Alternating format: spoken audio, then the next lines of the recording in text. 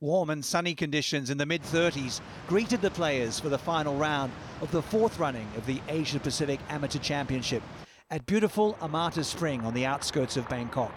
Two-time defending champion Hideki Matsuyama from Japan tried his very best to retain his title with wonderful shots like that chip at the par 5 second that gave him a birdie.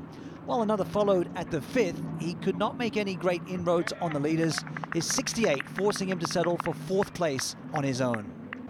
The nearest overnight challenger, Oliver Goss of Australia, who was just 2 behind, and this was the pick of his efforts, an excellent second to the 14th.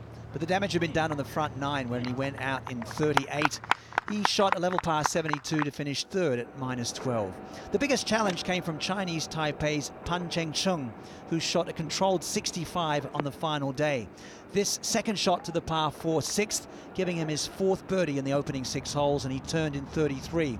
It was a story of more low scoring on the back 9 too, and this birdie at 15 was his 5th in 6 holes as he battled to close the gap on the overnight leader. His 65 posting an early target that would force the 14-year-old Guan Tianlang from Guangzhou to showcase his talents to the watching world audience. He shot 36 on the front 9, and with his putter running hot, he would pick up birdies at 11 and then at 14. However, a bogey at 16 left him 1 clear, and he needed to par the last 2 holes to win.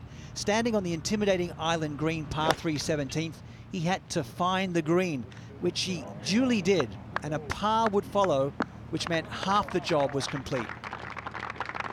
But on the last, having missed the green right, he chipped down to here, so he was left with his 10-foot putt to win the crown.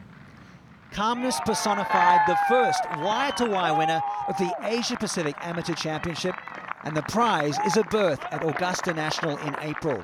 He'll be the youngest ever player to compete at the Masters. Congratulations to Guan Tianlang. We're bound to hear a lot more about him in the future.